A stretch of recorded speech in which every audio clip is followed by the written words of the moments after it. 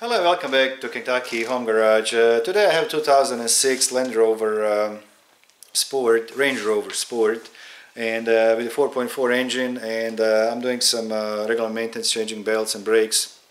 This SUV has a code in suspension system for a rear left height sensor. This is a three-wire sensor, has a 5-volt reference voltage, a signal wire, and the ground. And if you guys want to learn how to test these sensors, Hall effect sensors, go to Scanner Dana channel, and there's a tons of material explain how to test these sensors. But I guys want to show you my method of testing the sensor. So basically, what we need to check, we turn the key on, and we hook up our scan tool, and we will check our 5-volt reference voltage. We back probe the connector and look for the 5-volt reference voltage. Then we're going to check the ground, and then we have to address our signal wire, which is kind of, sometimes it can be very frustrating. Now if you check the 5-volt reference voltage, if we don't see the 5-volt reference voltage, then it could be open, it could be short to ground, so we have to address that circuit. And same with the ground side. Now our signal wire, the way it can be done is basically we can jump our 5-volt to our signal wire with a jumper wire, and if we see 5 volts on our scan tool, then we know that we have a good signal wire. It's intact, it's not open or shorted to ground. Now by doing this, there's a potential that we can actually fry the computer if our signal wire is shorted to ground, and we jump our 5-volt reference voltage to our signal wire that's short to ground. We can actually short our computer. So Scanner then explained this very well. What we can use a 5,000 ohms resistor, put it in between, and the resistor is gonna act like a buffer, and it will not pull our reference voltage down. And if we reach 0 volts on our signal wire, at that point we know we have a short to ground. And that's great. I mean, now I'm using different method to adjust my signal wire. I'm using actually an ohm meter, and the ohm meter basically sends a small amount of voltage across the component that we checking the resistance on, coil, injector, whatever. And by looking at voltage drop, difference in a voltage drop, it can actually figure out, you know, what is the resistance on that component. Now, for this test, what I use is Vantage Pro, the old Vantage Pro MT2400, I believe. Yeah, MT2400. And in this mode, it's on a continuity here. In this mode, actually, this unit uses a 5 volts. So I'll show you this guys. So this is my Vantage Pro. It's on the continuity, and I hook it up, lead on it to my voltmeter, and it's 4.97 volts. So what I do, I use this mode, and basically I will put my ground lead to ground, and my positive lead, I will touch my signal wire, and I'm looking at the data at the computer, and if my voltage goes up to 5 volts, then I know my signal wire is okay. If I'm reading 0 volts, and if I don't see any resistance reading, if I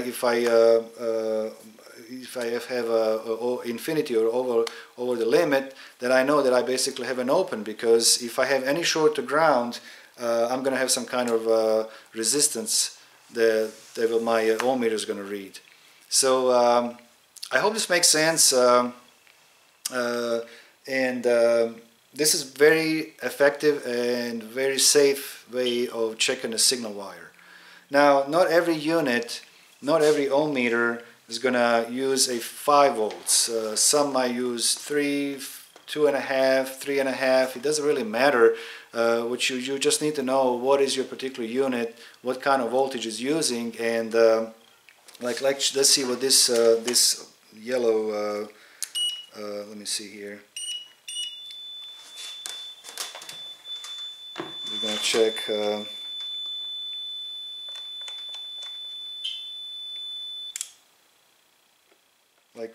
This particular unit, so this yellow ohm meter, I don't even know what is the brand, I have no idea, uses actually 3.5 volts, 3.47, but you still can use it. There's no difference. You don't have to have 5 volts. You just you connect this unit, you put it on the continuity, you know, touch your signal wire, and you want to see a 3.47. It might be a slight voltage drop, like a 3.4 volt, that's fine. 3.4 volts. If you have maybe 5 or 10 volts, millivolts of voltage drop, that's fine. So either ohm meter is going to work on this, and it's very effective, very safe. You can't damage the computer. If you have a short to ground, you're simply going to have some kind of a resistance reading on your unit. So well. I'm going to get you down to wheel. We're going to get the scan tool, pull the trouble code, and do some testing. All right. Okay, guys. This might be a little bit dark in this garage. It's that I'm recording this at night. But here's my trouble code: rear left height sensor mechanism, and I'm at the rear left wheel, and here is the sensor. It's a 3-wire sensor. This yellow wire is ground, the middle wire, orange and yellow, I believe I think it's orange, yellow, that is my signal wire, and the orange is my 5 volt reference voltage, 5 volt reference. One thing that I didn't mention, you know, if you unplug this sensor and you see 5 volts at your signal wire, then you're good. The computer has an internal resistor, and it sends the bias voltage, and if you see 5 volts there, you don't have to do any of this. But if you unplug the sensor and you see 0 volts, then you have to check your signal wire. So I'm going to get the camera on tripod, and I'm going to start checking these wires and see what we got. Okay, guys, this is my setup. I have my sensor unplugged. I have my ohm meter hooked up to my signal wire. And as you can see right now, we are reading a sorry, it's just too dark. Okay, this is my rear left height sensor, okay, and it's at 0 volts right now. My it's the low battery on it. My ohm meter reads out of open loop. Now it's unplugged right now. I'm sorry, this is going to be a bad video, but now when I let me show you what I'm doing. It's just really dark.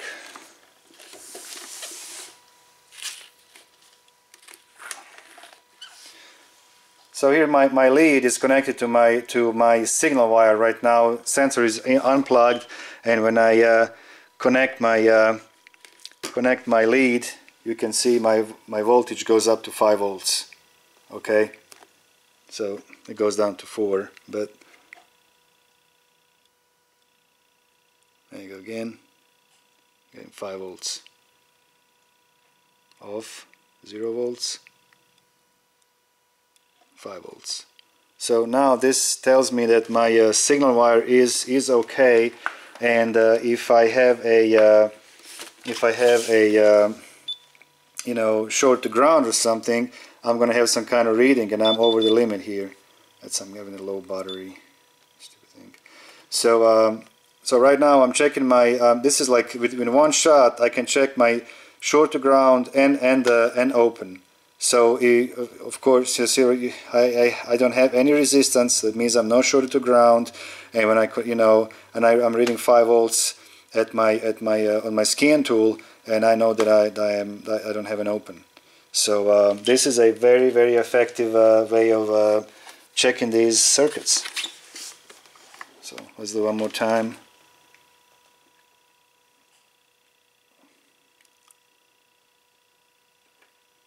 Five volts.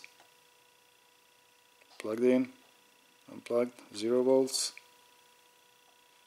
5 volts. So now, if you have a unit that doesn't use a 5 volts and use a 2.5 volts or 3 volts. It doesn't really matter as long as you have the correct voltage that ohm meter sends. You're good. I mean, that's all you need to do.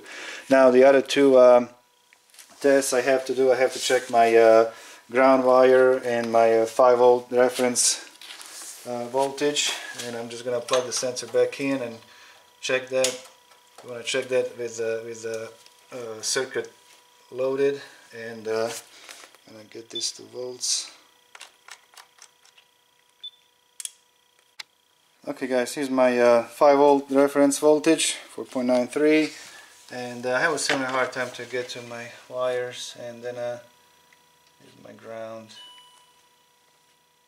There you go, 20 millivolts, so we're good there. There you go. Alright, so I think this is it. I mean, this car needs the new sensor. We got a good ground, we got a 5 volt reference voltage, our signal wire is fine, and it needs a new sensor. Alright guys, I think this was informative. Or some, you know, this can be used to test the signal wire this way, and please subscribe to my channel, and see you next time. Thank you. Bye.